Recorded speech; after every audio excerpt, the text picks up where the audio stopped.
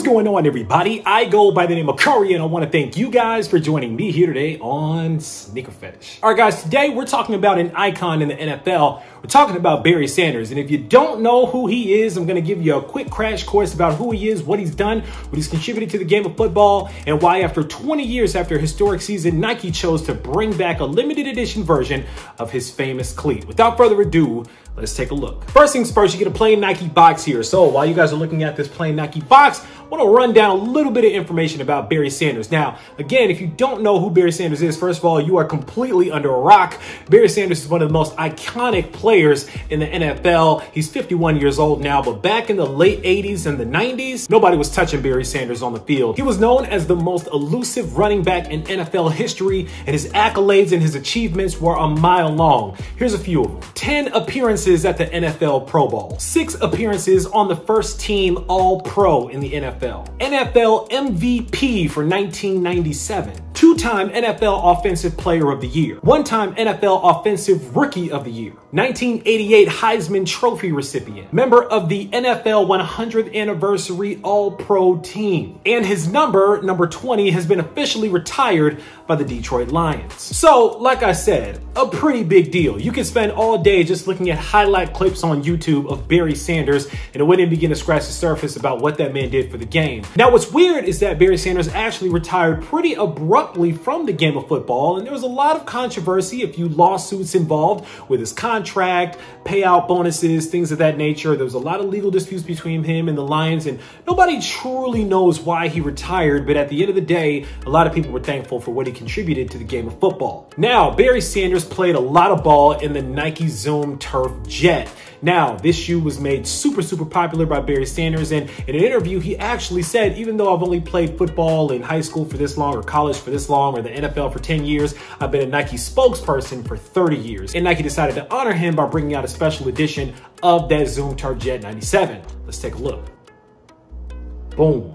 And there it is, ladies and gentlemen. This is the Nike Zoom Turf Jet 97 Barry Sanders. On Thanksgiving Day, Nike actually released 2,053 pairs of this shoe only. It was a very limited run. 250 of those pairs were actually released in Detroit right before kickoff of the Chicago Bears Detroit Lions Thanksgiving Day game. And of course, the rest of the pairs, which is how I got mine, were released on Nike.com. They sold out very quickly. Retail price on these, I believe, was $179. Don't quote me on that because I'm not gonna lie.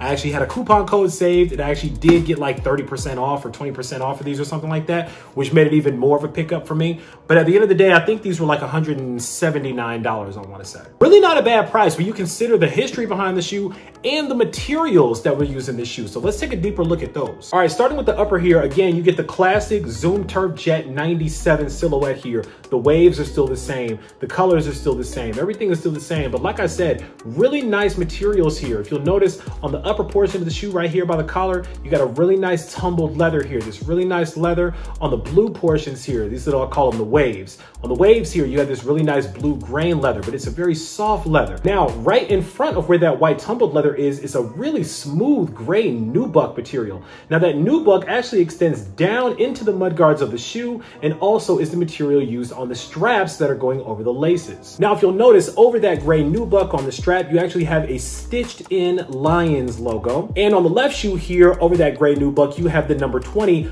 also stitched in. Very nice attention to detail on this shoe. In addition to that stitch emblem for the Lions and the number 20, you also have a stitch swoosh that's right here on the lateral and medial side of the sneaker here down by the heel. And you also have that stitched blue swoosh down here in the toe box. Of course, you got that big Zoom Air unit right there, making sure that man had what he needed to keep up with all that speed that he had on him when he was on the field. Moving around to the back of the shoe, you get Barry Sanders' autograph right here, his signature right here on this little jeweled piece on the heel. Really nice touch. Now that actually matches the back side of the tongue on the left shoe here. You get a stitched in version of that same Barry Sanders autograph. On the back of the right tongue, you also get the word elusive stitched in. Now, as I mentioned before, NFL.com ranked him as the most elusive running back in NFL history. No dispute there. And last but not least, you get this really nice grippy but translucent and icy outsole on the shoe, just like on the OG version of the Turf Jet. And that's pretty much it when it comes to the shoe. Again, Fantastic shoe if you're a Barry Sanders fan, or if you're just a fan of NFL ball, because there's no way you could be a fan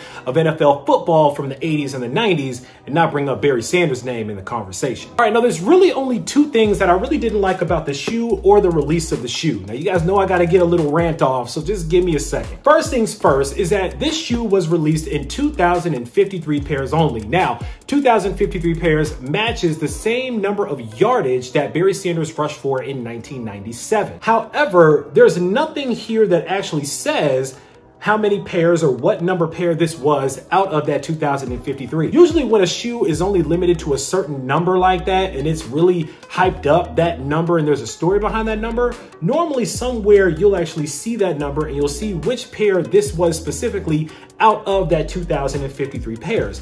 That's nowhere on this shoe. I didn't see anywhere on the shoe inside or out that talked about what number pair this was out of 2,053. That's disappointing, honestly, because when you have a shoe like that, you really would like to know what number out of the 2,000 pairs was this shoe specifically. The other thing that really kind of bothers me about the shoe, it's not really about the shoe or about Nike, it's just about how trash the Lions are right now. They got a .292 win percentage in the standings right now. They're ranked last in their division right now. They're on a 5-game losing streak, and that includes the game that Barry Sanders actually helped to coach when they released this shoe on Thanksgiving. So it just really sucks, because I know it probably took the wind out of the sails of a lot of Detroit Lions fans, because you guys have really been suffering this season, hoping that you guys are able to make the playoffs, or hopefully that you guys just get back on a win streak again.